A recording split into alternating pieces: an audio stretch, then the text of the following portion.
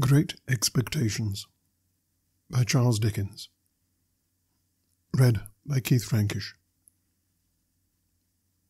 Chapter 2.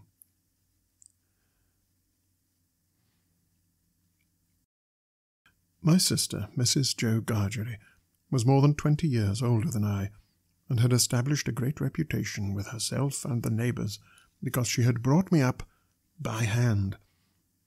Having at that time to find out for myself what the expression meant, and knowing her to have a hard and heavy hand, and to be much in the habit of laying it upon her husband as well as upon me, I supposed that Jo Gargery and I were both brought up by hand. She was not a good-looking woman, my sister, and I had a general impression that she must have made Jo Gargery marry her by hand. Jo was a fair man, with curls of flaxen hair on each side of his smooth face, and with eyes of such a very undecided blue that they seemed to have somehow got mixed with their own whites. He was a mild, good-natured, sweet-tempered, easy-going, foolish, dear fellow, a sort of Hercules in strength and also in weakness.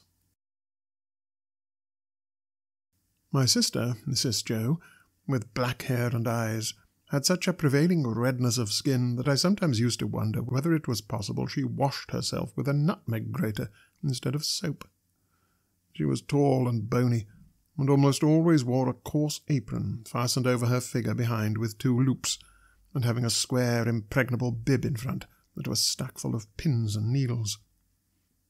She made it a powerful merit in herself, and a strong reproach against Jo, that she wore this apron so much. I really see no reason why she should have worn it at all, or why, if she did wear it at all, she should not have taken it off every day of her life. Jo's forge adjoined our house, which was a wooden house, as many of the dwellings in our country were, most of them at that time. When I ran home from the churchyard, the forge was shut up, and Jo was sitting alone in the kitchen. Jo and I being fellow sufferers, and having confidences as such, Jo imparted a confidence to me the moment I raised the latch of the door and peeped in at him opposite to it, sitting in the chimney corner. "Mrs. Jo has been out a dozen times looking for you, Pip, and she's out now, making it a baker's dozen." "Is she?" "Yes, Pip," said Jo, "and what's worse, she's got Tickler with her." At this dismal intelligence, I twisted the only button on my waistcoat round and round, and looked in great depression at the fire. Tickler was a wax-ended piece of cane, worn smooth by collision with my tickled frame. "She sot down," said Jo, "and she got up, and she made a grab at Tickler, and she rampaged out." "That's what she did," said Jo, slowly clearing the fire between the lower bars with the poker, and looking at it. "She rampaged out, Pip." "Has she been gone long, Jo?" I always treated him as a larger species of child, and as no more than my equal. "Well," said Jo, glancing up at the Dutch clock, "she's been on the rampage this last spell about 5 minutes, Pip. Oh, she's a-coming. Get behind the door, old chap, and have the jack-towel betwixt you." I took the advice. My sister, Mrs. Jo, throwing the door wide open and finding an obstruction behind it, immediately divined the cause and applied Tickler to its further investigation. She concluded by throwing me, I often served as a connubial missile, at Jo, who, glad to get hold of me on any terms, passed me on into the chimney and quietly fenced me up there with his great leg. "Where have you been, you young monkey?" said Mrs. Jo, stamping her foot. "Tell me directly what you've been doing to wear me away with fret and fright and worrit, or I'd have you out of that corner if you was 50 pips, and he was 500 Gargeries." "I've only been to the churchyard," said I from my stool, crying and rubbing myself. "Churchyard?" repeated my sister. "If it weren't for me, you'd have been to the churchyard long ago, and stayed there. Who brought you up by hand?" "You did," said I. "And why did I do it, I should like to know?" exclaimed my sister. I whimpered. "I don't know." "I don't," said my sister. "I'd never do it again, I know that. I may truly say I've never had this apron of mine off since born you were. It's bad enough to be a blacksmith's wife, and him a Gargery, without being your mother."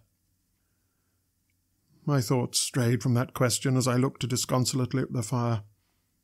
for the fugitive out on the marshes with the ironed leg, the mysterious young man, the file, the food, and the dreadful pledge I was under to commit a larceny on those sheltering premises rose before me in the avenging coals. "Ha!" said Mrs. Joe, restoring Tickler to his station. "Churchyard, indeed. You may well say churchyard, you two."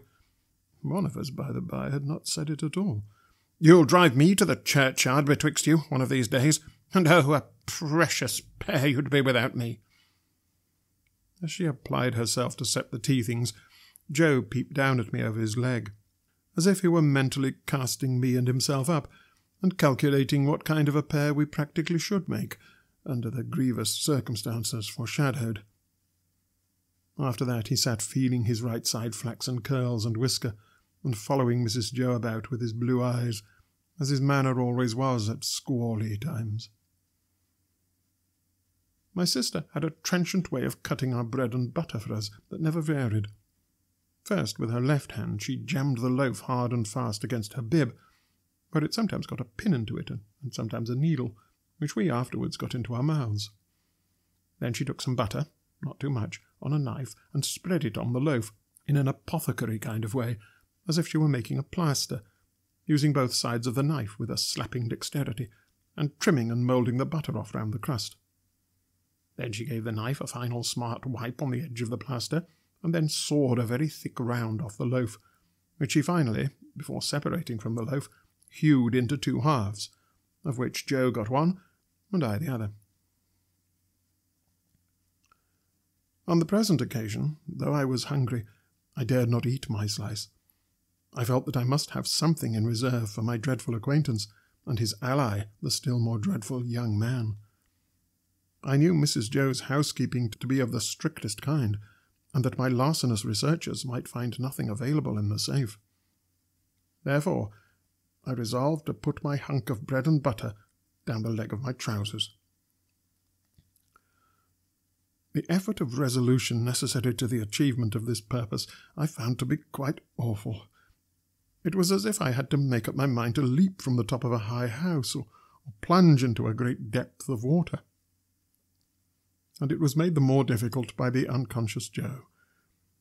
In our already mentioned Freemasonry as fellow-sufferers, and in his good-natured companionship with me, it was our evening habit to compare the way we bit through our slices by silently holding them up to each other's admiration now and then, which stimulated us to new exertions.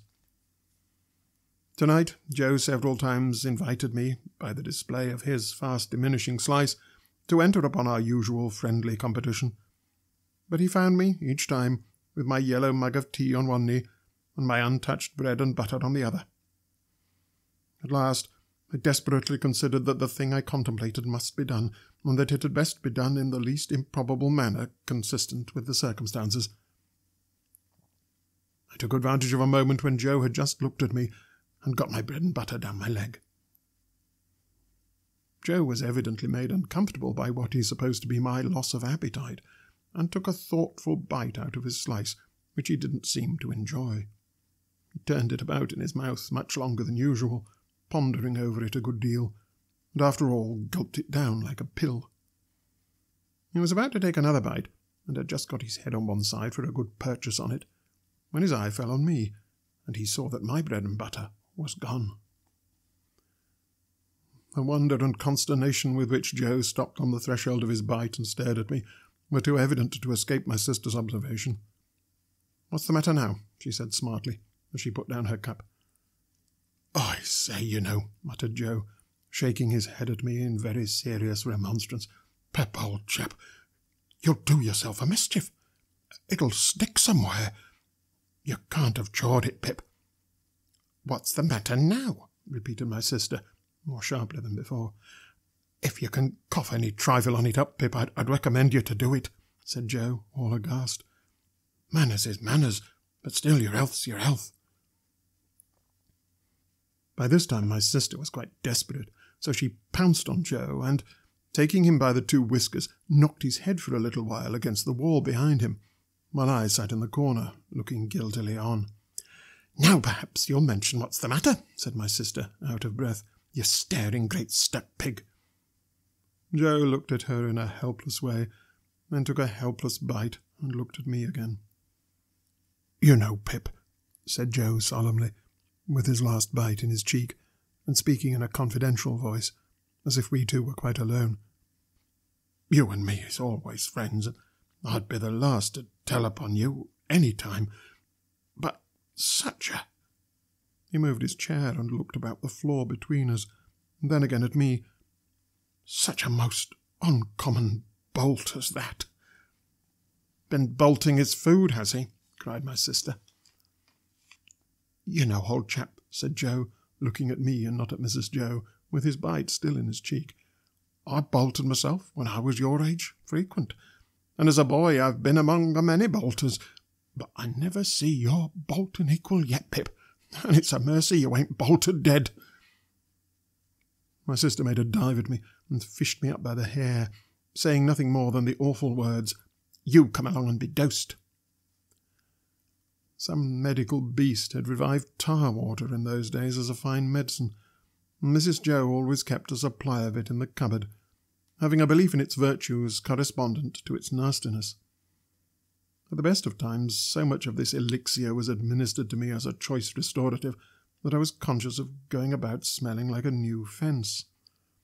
On this particular evening, the urgency of my case demanded a pint of this mixture, which was poured down my throat, for my greater comfort, while Mrs. Joe held my head under her arm, as a boot would be held in a boot-jack.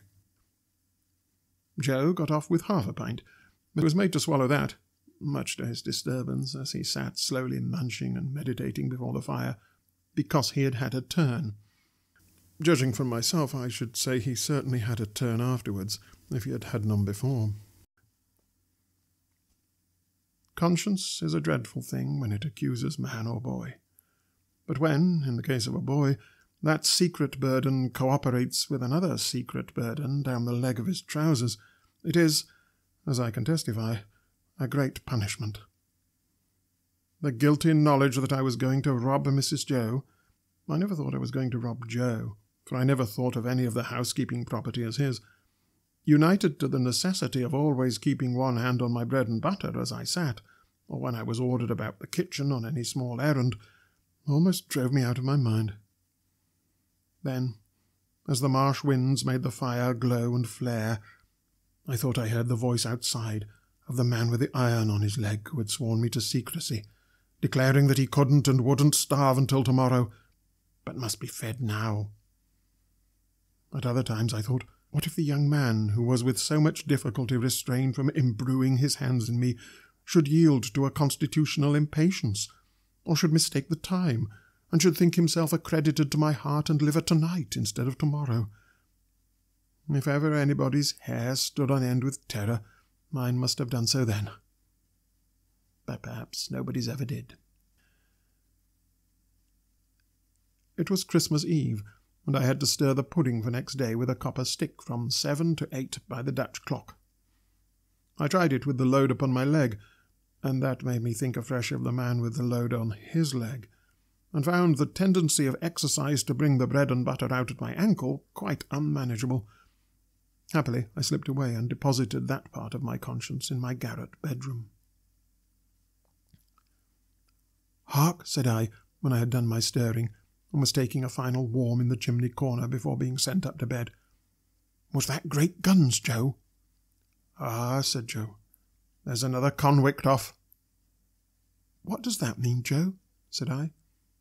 Mrs. Joe, who always took explanations upon herself, said snappishly, "Escaped, escaped," administering the definition like tar water. While Mrs. Joe sat with her head bending over her needlework, I put my mouth into the forms of saying to Joe, "What's a convict?" Joe put his mouth into the forms of returning such a highly elaborate answer that I could make out nothing of it but the single word, Pip. "There was a convict off last night," said Joe aloud, "after sunset gun, and they fired warning of him. Now it appears they're firing warning of another." "Who's firing?" said I. "Drat that boy," interposed my sister, frowning at me over her work. "What a questioner he is! Ask no questions, and you'll be told no lies. It was not very polite to herself, I thought, to imply that I should be told lies by her, even if I did ask questions. But she never was polite, unless there was company. At this point, Joe greatly augmented my curiosity by taking the utmost pains to open his mouth very wide and to put it into the form of a word that looked to me like sulks. Therefore I naturally pointed to Mrs. Joe and put my mouth into the form of saying, her. But Joe wouldn't hear of that at all, and again opened his mouth very wide, and shook the form of a most emphatic word out of it. But I could make nothing of the word. Mrs. Joe, said I, as a last resource, I should like to know, if you wouldn't much mind, where the firing comes from. Lord bless the boy, exclaimed my sister, as if she didn't quite mean that, but rather the contrary. From the hulks. Oh, said I, looking at Joe. Hulks. Joe gave a reproachful cough, as much as to say, well, I told you so. And please, what's hulks? Said I. That's the way with this boy, exclaimed my sister, pointing me out with her needle and thread, and shaking her head at me. Answer him one question, and he'll ask you a dozen directly. Hulks are prison ships, right across the meshes. We always used that name for marshes in our country. I wonder who's put into prison ships and why they're put there, said I, in a general way, and with quiet desperation. It's too much for Mrs. Joe, who immediately rose. I tell you what, young fellow, she said, I didn't bring you up by hand to badger people's lives out. It would be blame to me and not praise if I had. People are put in the hulks because they murder and because they rob and forge and do all sorts of bad. And they always begin by asking questions. Now you get along to bed. I was never allowed a candle to light me to bed, and as I went upstairs in the dark, with my head tingling, from Mrs. Joe's thimble having played the tambourine upon it to accompany her last words, I felt fearfully sensible of the great convenience that the hulks were handy for me. I was clearly on my way there. I had begun by asking questions, and I was going to rob Mrs. Joe. Since that time, which is far enough away now, I have often thought that few people know what secrecy there is in the young under terror. No matter how unreasonable the terror, so that it be terror. I was in mortal terror of the young man who wanted my heart and liver. I was in mortal terror of my interlocutor with the ironed leg. I was in mortal terror of myself, from whom an awful promise had been extracted. I had no hope of deliverance through my all-powerful sister, who repulsed me at every turn. I am afraid to think of what I might have done, on requirement, in the secrecy of my terror. If I slept at all that night, it was only to imagine myself drifting down the river on a strong spring tide to the hulks, a ghostly pirate calling out to me through a speaking trumpet as I passed the gibbet station, that I had better come ashore and be hanged there at once and not put it off. I was afraid to sleep, even if I had been inclined, for I knew that at the first faint dawn of morning I must rob the pantry. There was no doing it in the night, for there was no getting a light by easy friction then. To have got one, I must have struck it out of flint and steel, and have made a noise like the very pirate himself rattling his chains. As soon as the great black velvet pall outside my little window was shot with grey, I got up and went downstairs, every board upon the way, and every crack in every board, calling after me, "Stop, thief!" and "Get up, Mrs. Joe!" In the pantry, which was far more abundantly supplied than usual, owing to the season, I was very much alarmed by a hare hanging up by the heels, whom I rather thought I caught, when my back was half turned, winking. I had no time for verification, no time for selection, no time for anything, for I had no time to spare. I stole some bread, some rind of cheese, about half a jar of mincemeat, which I tied up in my pocket handkerchief with my last night's slice, some brandy from a stone bottle, which I decanted into a glass bottle I had secretly used for making that intoxicating fluid, Spanish licorice water, up in my room, diluting the stone bottle from a jug in the kitchen cupboard, a meat bone with very little on it, and a beautiful round, compact pork pie. I was nearly going away without the pie, but I was tempted to mount up on a shelf to look what it was that was put away so carefully in a covered earthenware dish in a corner, and I found it was the pie, and I took it, in the hope that it was not intended for early use, and would not be missed for some time. There was a door in the kitchen communicating with the forge. I unlocked and unbolted that door, and got a file from among Joe's tools. Then I put the fastenings as I had found them, opened the door at which I had entered when I ran home last night, shut it, and ran for the misty marshes.